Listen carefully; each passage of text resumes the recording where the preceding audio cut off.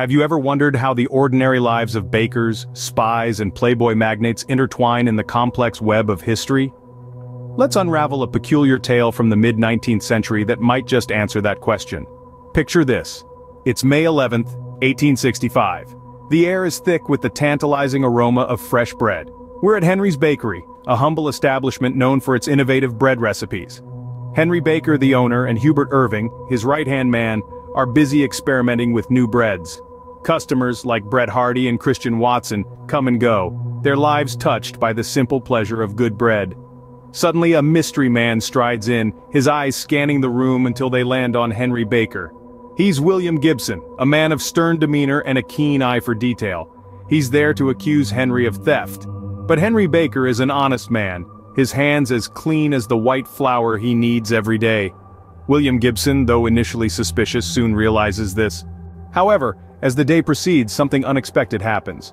Daniel Ray Fitz, the boss of the establishment, drops a bombshell. He reveals that Henry's Bakery is under surveillance by an unknown person. But who could it be, and why? As the hours creep by, an unexpected name surfaces. Paul Ray, a man known for his nightly escapades and playboy lifestyle. But what could a man like Paul Ray want with a simple baker like Henry? The next day, a news article sends shockwaves through the community. The co-owner of the St. Robinson orphanage, none other than Paul Ray himself, is exposed as a playboy.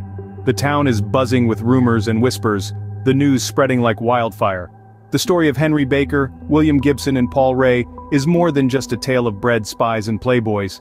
It's a story that highlights the complexities and mysteries of human behavior, that shows how our lives can be intertwined in the most unexpected ways.